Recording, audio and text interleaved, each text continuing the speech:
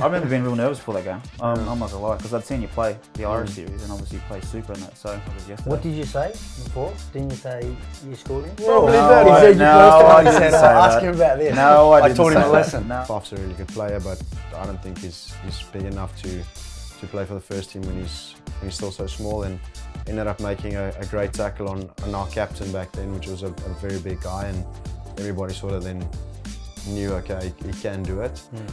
Went down, had a prayer, say thank you. A lot of guys, some are crying, some are completely overjoyed. For myself, very overjoyed. Every night fly to Durban, next morning, go out all day, that night fly to Cape Town, just keep going, and just every city, you're so drained, and then you just see what it means to the people, and you just back on it again. And That's giving me goosebumps. That's incredible.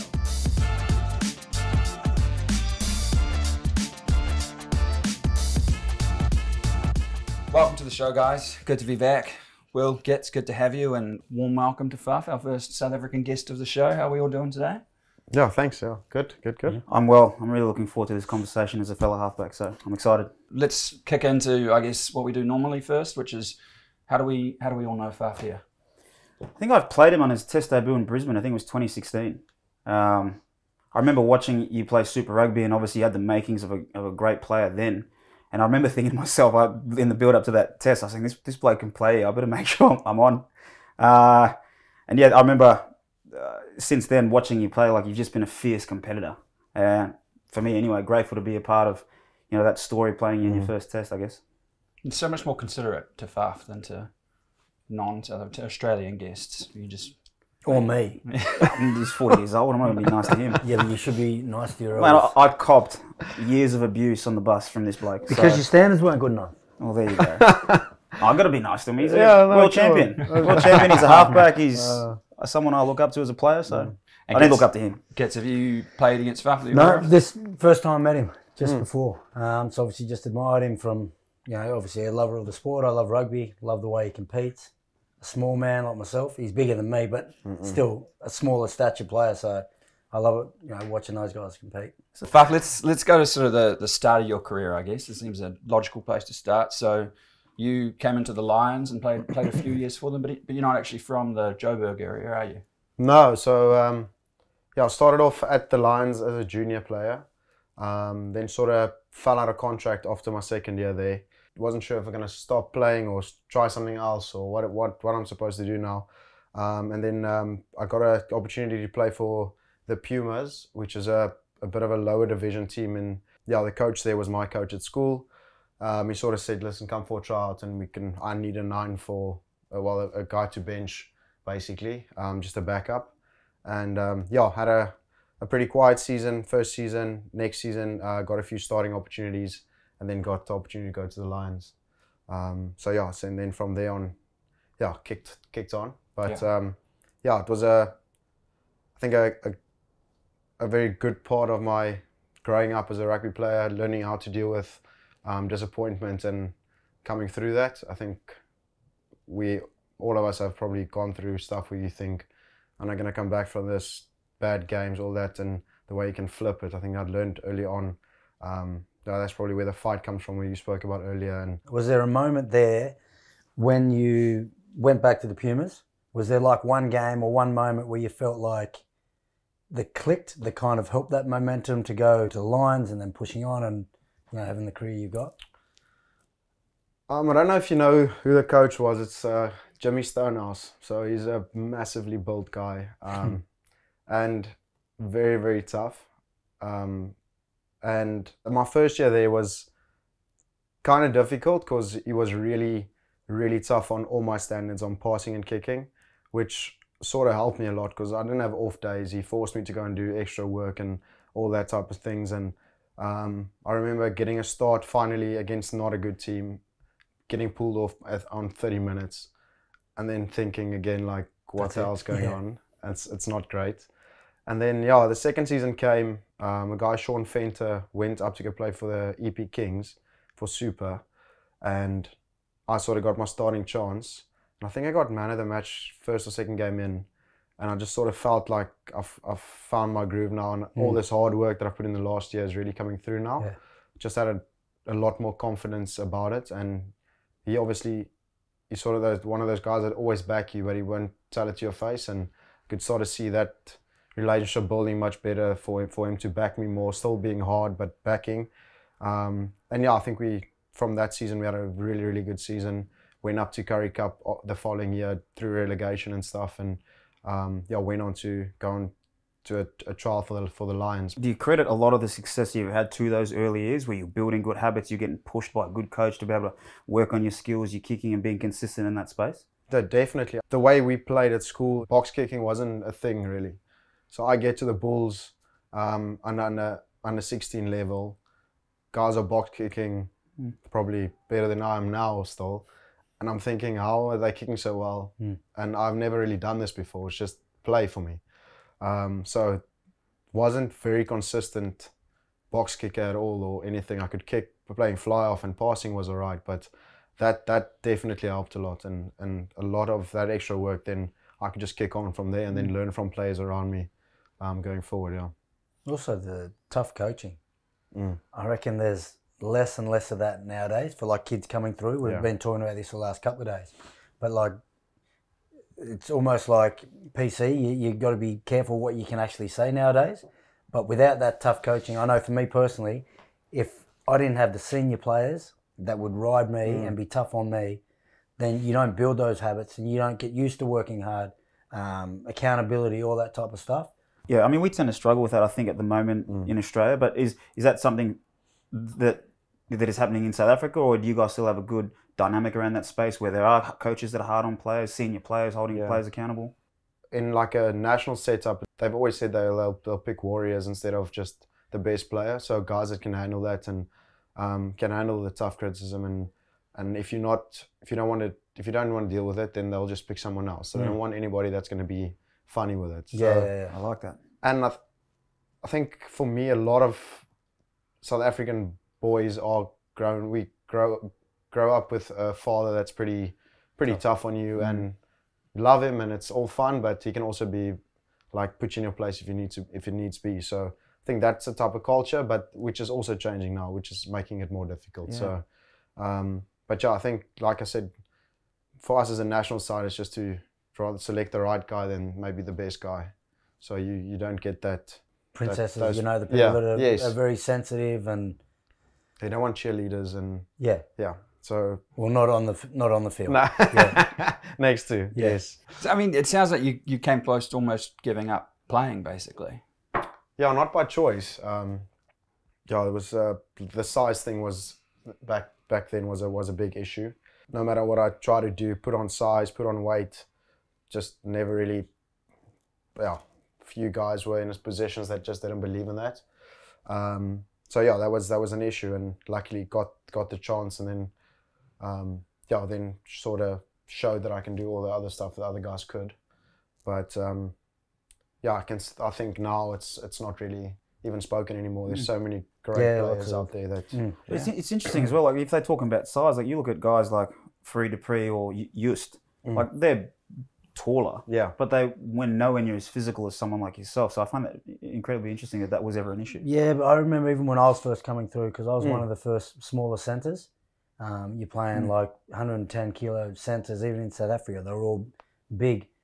Breaking down those barriers early on, like for me, it was challenging because I knew every game, the first 20 minutes they're going to target me. Like you're going to look for quick ball, who's the smallest in the back line. So you almost had to prove yourself, that small man syndrome. Yeah. No, definitely, You know, obviously it sounds like you went through the same challenges early on just to get an opportunity, being smaller, but then once you're given the opportunity, you could show that you can mix it. Yeah. First year Super Rugby, I was interviewed by someone and sort of same thing, like, do you think your size is going to be an issue going forward? And I remember specifically saying, you playing amazing rugby and international and all this, and Aaron Smith is there, and I'm thinking to myself, they might be a little bigger, or I might be a little bigger, but I just mentioned that.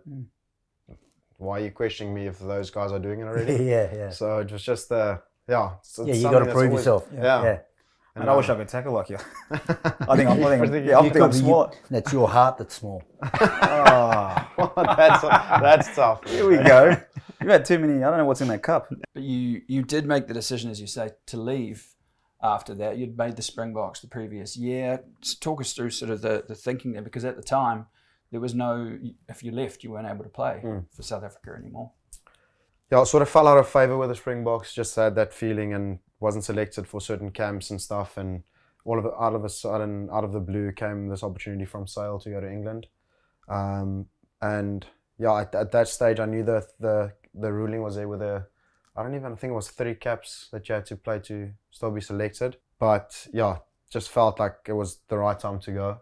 A lot of stuff in the media being said, coaches, again, about can I kick? I was always considered to be a running halfback, so I can't play the kicking game.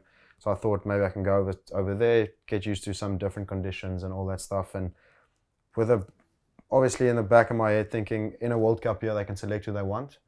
Hopefully do well enough to be selected for a World Cup squad going forward. But yeah, I just wanted to get out of a bad space at that stage, and always wanted to play in Europe and to see what it's like. And yeah, then went over to Sale. What did playing over there do for your game? Because it's almost like once you went over there, your game just went to another level. You're playing at a high level consistently, obviously.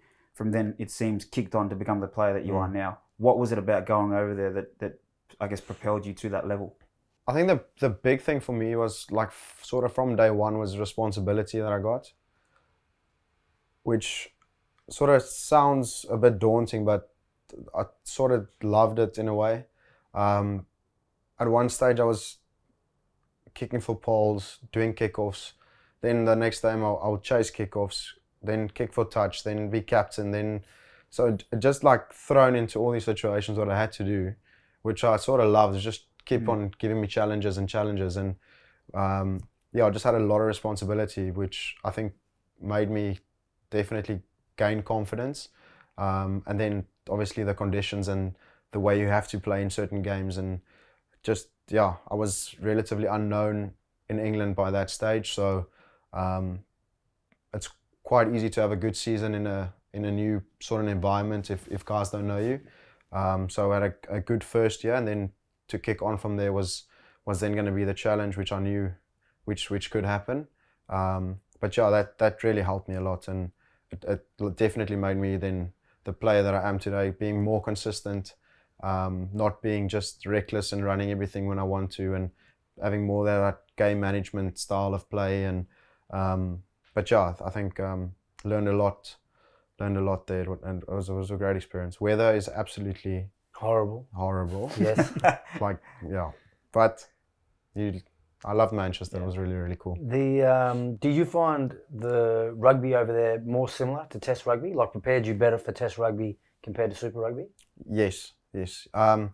Some years was so competitive every week, and the type of game that you have to play because of the weather is sort of more that tense, territory-driven type of game, which definitely prepared us, or myself, a lot better, and also learning to play against guys from England and from Argentina, and playing guys against France, and just seeing a lot more bunch of players that you get used to. So now you go into a test match, you've played against this guy 2 or 3 times, and you got a bit of info on him as well, which definitely helps. But playing style for me was a lot more test match like feel. Yeah, definitely. Now I'm considered to be the guy that only kicks, so it's gone full circle from can't kick, and then now I can't run anymore. So it's gone all over the show, and yeah.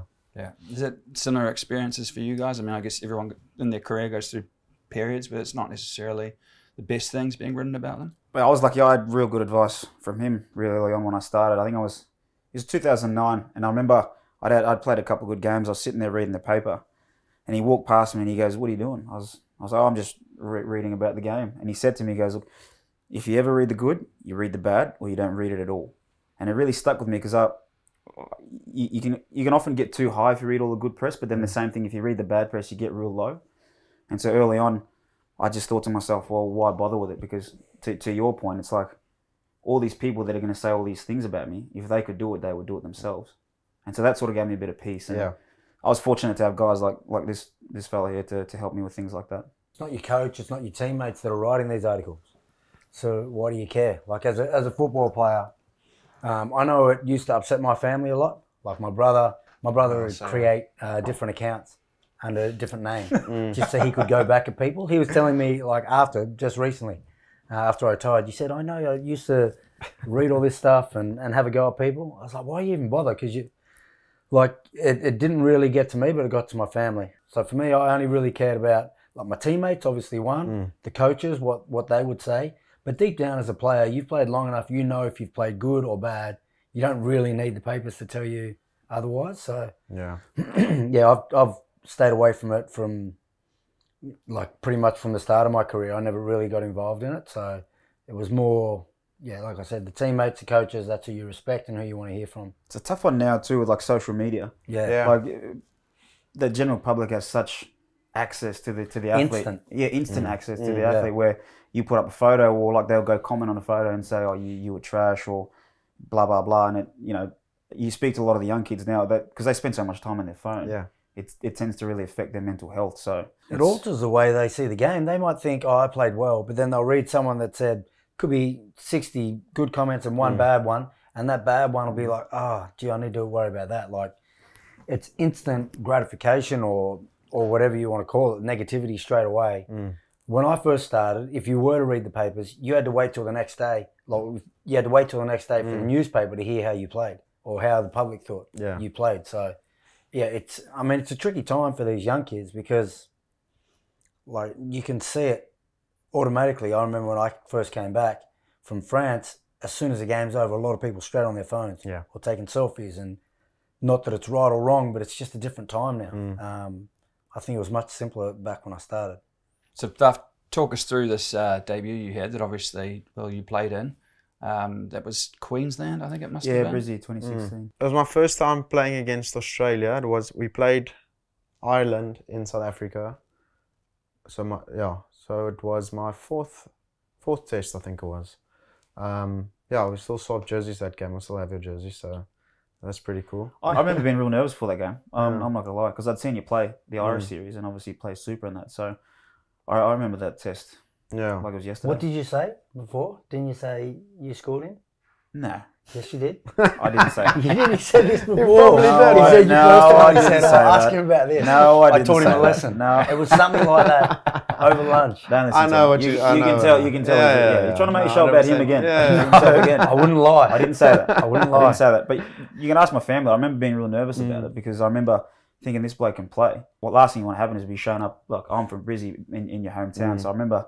Yeah, I remember that test like it was yesterday. Yeah, like that's my first time playing against Australia in Australia, and it was a bit surreal. Like I've always looked up to him. Like when did you debut or start playing Super? 2007. Yeah, see, I was still at school, so not trying to be funny, but that's how you look up to. Like you see your guys playing, other nines playing similar size, and you sort of build your game around it. So that was surreal to sort of play against guys like him and be in that moment, but also then, you just really want to win. And Suncorp too. That's for me. I reckon that's the best stadium in Australia. Yeah, it's good to play at. What was the difference that you found playing, between us playing Australia and New Zealand? Things just feel a lot quicker against the All Blacks for me, both ways. Like I felt like I had to do things quicker, and it also on defense or vice versa. Just felt like I had to. Everything was just rushed. And to be honest, my first year for me as a international was, I don't think I was really ready to play international rugby yet. Like remembering certain details of games I can, but a lot of it is just a blur because I think I was just like so all over it, just trying to do as much as I can and not really in that calm space. Coming back the next 2 years later, feeling a lot more composed and ready for it. So that's why I think everything felt so rushed. But Oz was just for me always very, very physical. It was a tough test. Like even if we'd win or you would win, that doesn't matter. Just afterwards, just felt really sore. The All Blacks were never physical for me. Just really quick. Was there a game internationally in that next year that clicked? Like there's one where you thought, okay, well this is a level that I can dominate or I can compete at, or Yeah, my first game back in 2018 against England. Got man of the match that game against England. I think we were 3 points down at halftime and came back to win that game. So yeah, it felt after that, obviously playing with and against a lot of the guys that were in the English squad. Yeah, I knew them, had confidence, and but yeah, that's when I sort of felt like, okay, I can kick on from here. I feel a lot more comfortable and confident to take control of certain situations. Yeah. Have a bit more of a voice. Where back then it was just do what you're told, and yeah, still scared basically. One of your huge strengths is obviously your physicality. You know, I think there's like a highlights reel on YouTube of you just putting big tackles on forwards, I think. Where does that come from? Does it come from the fact that you were told that you were too small, having that chip on your shoulder, wanting to prove people wrong? Definitely that's part of it. Trying to make big hits. Because even at school, being 17, going for tryouts to play for the first team, saying like Faf's a really good player, but I don't think he's big enough to play for the first team when he's still so small, and ended up making a great tackle on our captain back then, which was a very big guy, and everybody sort of then knew, okay, he can do it. And also I think technique has a big role to play with it as well. Like you have to be a bit fearless and reckless sometimes, but technique has a lot to do with it. Like you can be as physical as you want. If you can't tackle properly, you're always going to come off second best. So been taught from a very young age by my dad how to sort of try and tackle as correctly as possible, which I think has a big influence, because I don't know, you've probably seen in Japan, guys are up for it to tackle, but they just, I see a lot of guys bumped in Japan for some reason, and I think it's definitely a technique flaw that just happens. They're not scared, they're running in with everything they have, but it's just a technique thing. So I think a bit of both, but yeah, the fight to prove that point is definitely probably the thing that I try and get at the most. Yeah. I think I've seen a highlights reel of you on YouTube. You getting run over. It probably goes as long as his. Longer. Yeah, well, I had to make your tackles and mine. Let's talk about that recall. You'd left thinking that maybe you could play in a World Cup year, but obviously they changed the rules, and then getting that recall, I mean, did you expect that? Was that a surprise when it came to you? Yeah, very, very surprising. When they scrapped that, I think Vincent Koch phoned me, and because he was playing for Saracens, and Rassie spoke to him, and he also only had like 10 caps or 7 caps or something, and he's speaking to me about possibly they're going to scrap this rule possibly, and he spoke a bit with Vince about me, what my personality is like and all that, and then I sort of got that feeling that things might start to turn, and it's a bit surreal at that stage, getting the opportunity after leaving South Africa and within a year getting back into the mix. It was sort of a dream that came true. Yeah. What's Rassie like as a coach? Because obviously he's got a very big public personality, but is he the same? Is he like that with the players as well, or is he a bit different? The best way to say is just that his number one priority and everything is just the Springboks and making sure the Springboks is looked after.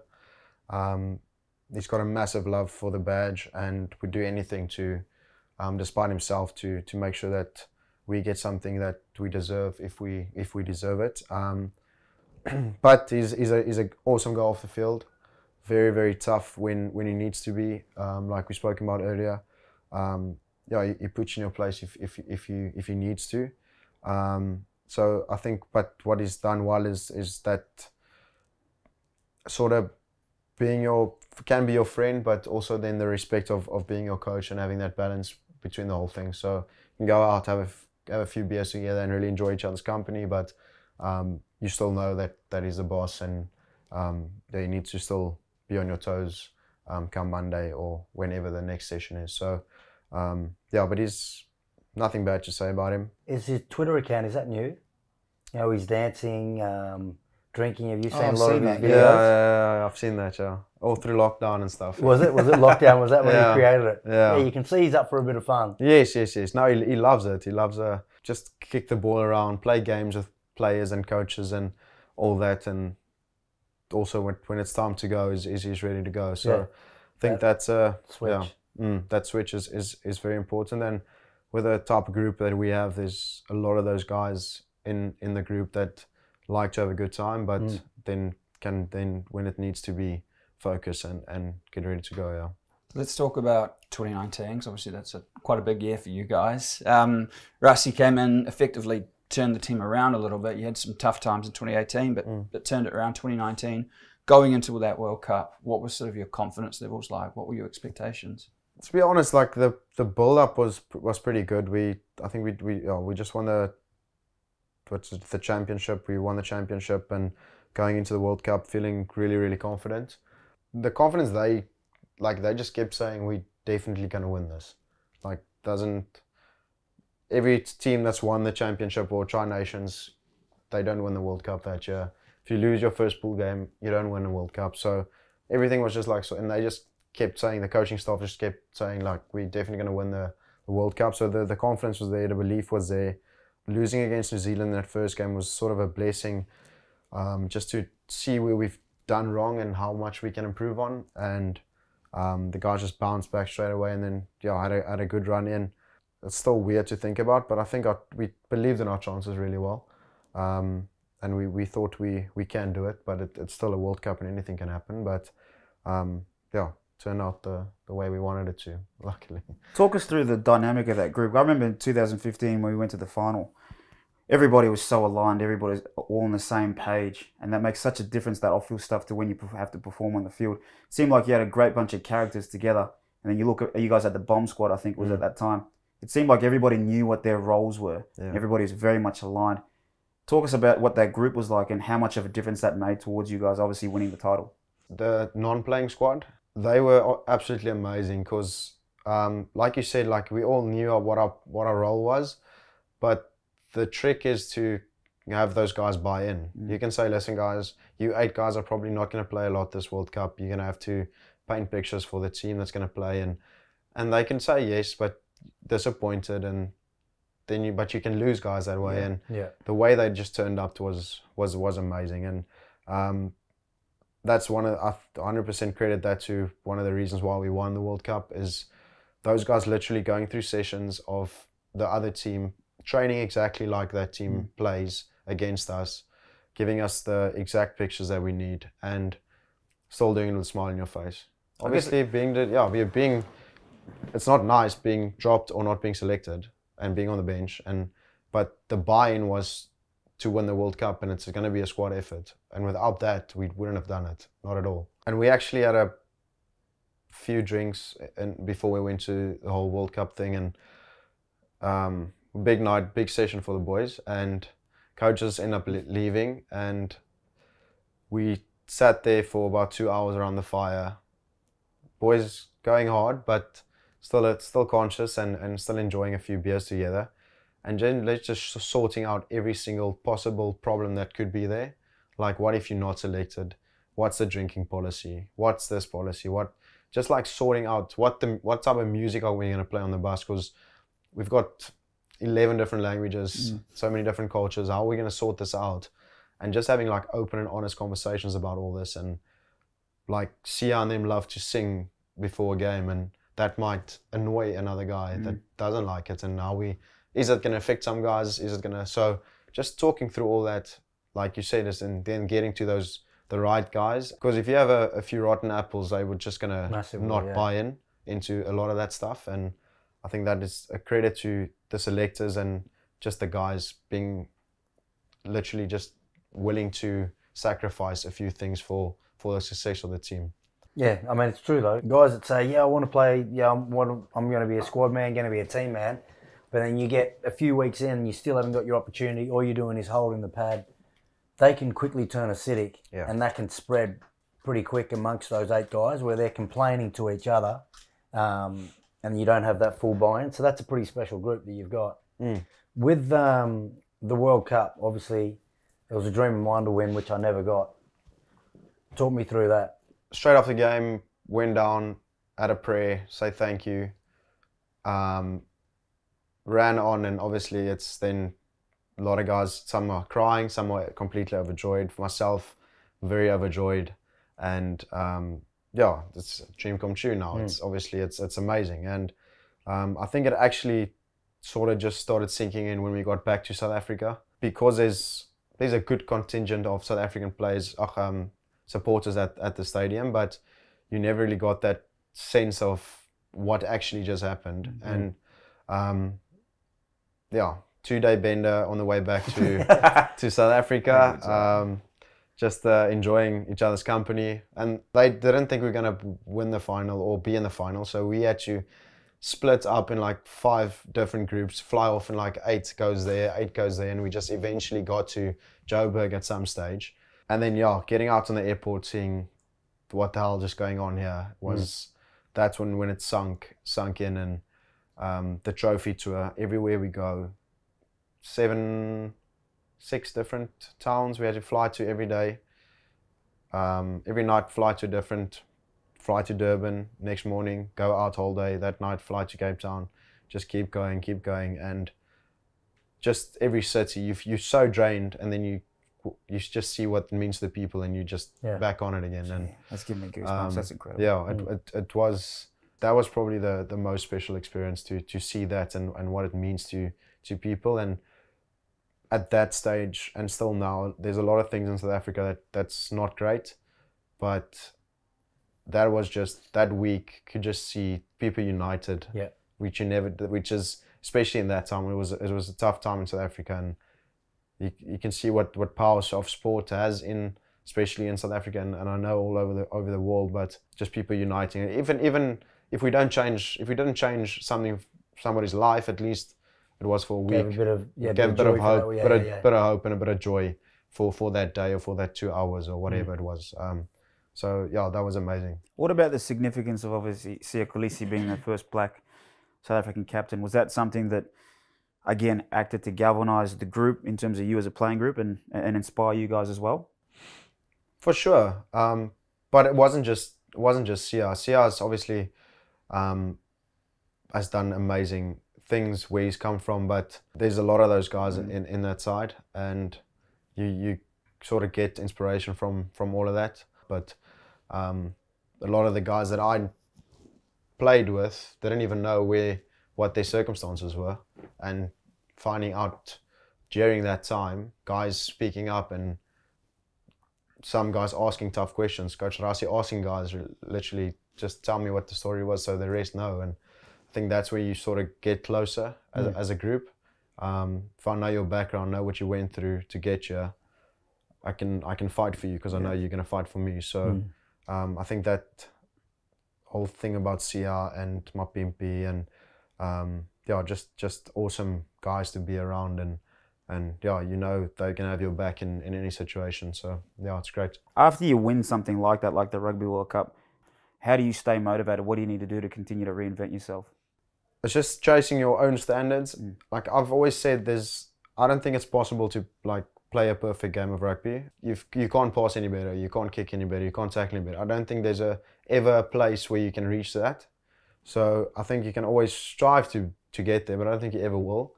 And I still think I can improve on a lot of things, and I think that's where the drive comes from. And then playing for your country, obviously, is just a pride thing. You don't want to lose if you play for your country. And I don't want to let people down, like coming to a new club or going to a new club. You don't want to rock up there, you've been playing well, and now you're just like disappointing everyone that's come to watch you, or the people that's put faith in you to pay you good money to be here, and now you're just disappointment. So I always want to rise above that as well. But yeah, I don't know if it's similar for you guys. But that's just exactly what we were just talking about at lunch. It's like once you come to a new place, in my mind, I've got an idea of how they see me, and I don't want to disappoint them. Yeah. So you almost over-deliver, over-prepare. You'd rather over-deliver than under-deliver. Yes. You're similar, like you're in a team now that's getting flog most weeks, but you still prepare well, you still train hard, you still... Yeah, I mean, the thing for me is discipline and habits, they transcend winning and losing. Yeah. Once you get to a certain level, you don't necessarily allow outside factors to motivate you or affect who you are. you turn up and you train as hard as you normally do because you hold yourself to those standards. Regardless of winning and losing, you're still going to turn up and do what you do. Yeah. And so that's certainly the way that I've always been. I've been fortunate to have developed that over the course of my career. Some games you play and you think, listen, am I losing it a bit here? Because, it didn't click. And you think, did I underprepare or did I overprepare or did I overthink it? So I still constantly try and still figure out what's the best preparedness for me going into games. And so I'm still trying to get that balance of over-preparing or just playing on instinct as well. But I think that's always probably going to be the fight and the struggle to find out. There's not a right or wrong, I guess. Who were some of the halfbacks that you sort of molded your game around? Because for me, I've always said that I think Faried Dupree is probably the best that I've ever seen. I watched him as a young kid growing up, and I tried to take as much as I could from his game. And I remember playing a Barbars game with him that week in 2009. I just sat Finally, there. I got a pass here. Yeah. I just sat there and just watched him because I was so taken back by the fact that this Faried Dupree, and then just picked up little things around the way he prepared for games and asked him questions about certain pictures that he was seeing. You've obviously had some great halfbacks play for the Springboks. Who are the guys that you sort of looked up to and molded your game around? Funny enough, not really too many halfbacks growing up. More just nippy, quick guys punching above their weight. So there was a guy called Brent Russell, which I really liked. Brayton Paulser we spoke about. Yeah, just those sort of type of guys. Nines, Gregan definitely as a 9. Just his skillful passing and just the. I think we still call it the Gregan pass, the inside ball. Inside ball, yeah. So stuff like that would inspire me to train and work on it. Yeah, you sort of pick things up from different people. Yes. You're your own player essentially, but you pick something from the players that you've suggested. What about yourself? You played a bit of halfback. Who'd you look up to? Is this a loaded question? I don't really know where you're going. I did get a couple of tests. I think I played 5 tests at halfback. Really? Yep. I went on I didn't look up to him as a halfback. end of season tour. Actually replaced Griggs, so that's my claim. Okay. No, they gave him a rest before the 2007 World Cup. But I was saying to Will yesterday, the one thing I hated at that time, the halfbacks used to come all the way on a scrum, the way up, so I couldn't see either side of me where I had to pass. So I just went down, and it's almost like I had to guess where they were. So I'd throw it, look up, and it went well. It was a good learning curve for me because I kind of learnt what a halfback needed too when I moved back out to 10 and 12. What actually makes your job so much easier. So it was tough, physically, the amount of running, getting there to the ball quick, but I learned a lot from that experience. Anyone I looked up to were kind of, they were in my team at that time. So I had the team that I walked into with George Gregan, Steve Larkham, Sterling Mortlock, Joe Roth. All World Cup winners. Well, they I can learn as much as I can, so I just tried to soak it all up.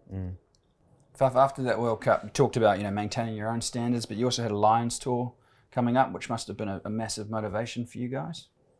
Yeah, it took a while to get to the Lions tour. We had almost had all the cups. We just needed the Lions, the British and Irish one, which then would complete the whole thing. And that was COVID, wasn't it? Yeah. COVID, yeah. Yeah, no crowds. No crowds. Isolated in a hotel for 4 or 5 weeks. And what does that mean? So no outsiders, your wife couldn't visit, no one So that she missed the window when we went to the bubble. So she had to isolate for 10 days in a hotel just next door to our hotel. So she had to be there, literally just in her room. She got her food in a plate. That was it. We could only go to training, gym, come back, and just at the hotel. The whole hotel was just us and staff. And then family when they eventually joined after their quarantine period. So very fun times at times, and also very, very challenging. And I think a few guys got a bit crazy and wanted to leave and ended up staying, and very tough. But to manage still to win that tour after not playing for more than a year as a group together, was really special. And to just once again, through adversity and all that stuff, we managed to still win that tour, which I don't really know how we did it, because it was very, very tricky and very, very tough. But staying 4 or 5 weeks in a hotel with the same group of people, you get to know them really, really well. So that was the fun part of it, yeah. Some would irritate you too. I'm probably that guy. Is that you? Are you that one? Yeah, I was probably that guy. Yeah. And then again, you got a massive group of guys that are not playing, and they can't go anywhere, so they are drinking by the pool, and some of us need to sleep, and it's just like, now we have to phone, and can you please take it inside? And it's just I can't explain what. Strange atmosphere and strange everything. And the games there was no crowd at all. Yeah. Did they do that? Where you press a button for a crowd, like for a cheer? No, we didn't have that. It was total silence. No, it was total silence. Luckily there was quite a big group of our non-players and of theirs as well. So they would cheer. So they had like pots and pans that they got out of, and they were eating that. That's so good. Yeah, so that was a bit annoying for us, but that's what we got to. And I wouldn't say it took a lot away from it for me. Yeah. In terms of the intensity and the fight and all that, I don't think that it was not great not to share it with people. That was a big thing. It takes a lot away from it, but still, when you pitch up, you don't really realize that a lot. Compete, yeah. Just looking at the team at the moment, and a lot of guys are obviously still around from the World Cup. C is obviously the captain, and you've got Rassie and Jacques. I mean, who are sort of the big talkers in the changing room when you're in a World Cup final, you're in a Lions test, and there's a lot on the line? Who are the guys who are really sort of speaking up? Not a lot really was said. I think Eben spoke quite a bit at half time against England. But Sia has grown also from 2019 to where he is now. He's got a lot more influence and confidence in what he says and his voice. He leaned on a lot of guys back when he first started, which I respect a lot for. Guys like Dwayne, you lean on Dwayne and Eben and Andre Pollard and those guys. But we have certain leaders and certain aspects of the game which they would have to lead as well. So those guys would get their opportunity to, if there's anything need to improve or need to improve on, or just keep it the same, it's going well. So I think that was a good like leadership group that we had. But motivationally would be probably Eben, and then Coach Rassie would probably have the final say. Going into this year's World Cup, it seems like you guys are in a unique position, much like the All Blacks from 2011 to 2015, where the core group of the players are essentially the same. Old. But Young. But in the sense that like you've stayed together, you're all still playing really, really good high level rugby. What is it that you think, from your perspective, you guys need to do to achieve that goal of back to back? I think definitely trusting like the way we used to play, like trusting that process, but you have to evolve on that. So we can't just expect to just get the same outcome because we play the same way. And I think in the past year or so, we've showed a bit of different styles that we can adapt to. So I think definitely just adapt. You have to be able to adapt and improve and have different aspects to your game. Like we can't just expect the same result because we play the same. It doesn't work that way. So we need to evolve, and we've spoken about evolving in certain areas. What are some of the differences that Jacques has brought in as opposed to when Rassie was the coach? Not much. So they still work very closely together. Jacques is still mainly on defence and Felix Jones on attack with Coach Stocker, and so they'll still handle those departments really well. Jacques obviously has now the responsibility of speaking to the media a lot more, post and pre-game. So whenever Rassie's there, pretty much feels the same. He'll still have the same chats that he used to have with us. But I think Jacques will just be a bit more involved in everything. But they still just run their departments really well. And just jumping forward now, Faf, to where we are now in Tokyo. Obviously spent a few years with Sale and now made the decision to come to Japan. How big a decision was that for you? Obviously you'd spent a bit of time here with the World Cup. Did that sort of solidify it in your mind? Yeah, definitely. Coming here for that, and we were here for probably the longest from out of any team, and spending time here, and yeah, really enjoyed it. I think another big pull was obviously a lot of the Springbok guys playing in Japan and hearing what they're saying about Japan and playing in Japan, and then the amount of games you play in terms of playing in Europe is just, for me, getting a bit older, maybe starting a family soon. Those type of things are definitely going to come into play a lot more. But didn't expect the level to be so good. Like there's some really good quality players around and some big lads which you have never heard of, which can run through any team. So I thought it was going to be a bit easier on the body, but I don't think it is. It's just the amount of games you play would then hopefully extend your career and give you a bit more rest period. The holidays, obviously, so you're playing less seasons, but did the yen come into it at all? Yes. Yeah. No, it definitely does. I'm not gonna lie, but just the amount of rugby that I played at Sale. Yeah, it's totally different. It's compared to what you play. Yeah, it's ridiculous. I wanted to ask you, what are some of the, I guess, different or interesting things that you've faced here in Japan off the field compared to, say, back home? Grocery shopping. If you don't have Google Translate, you will never get anything in that shop. So that was our first challenge. I think normally a 15-minute trip would take an hour just by scanning everything, and that was it's interesting, and you see funny fruits and veg, and but yeah, just to try and get to a normality as possible. We're there now. I feel we getting pretty comfortable, and the missus is sorting out most of that side of things, and managing to speak to the butcher and make sure we get the right cuts and all that type of things. But that was probably the strangest thing for me in the beginning, was just normal things. Yeah. Getting what you used to do. Like, just you can't, which milk do you buy? I struggle with milk big time as well, yeah.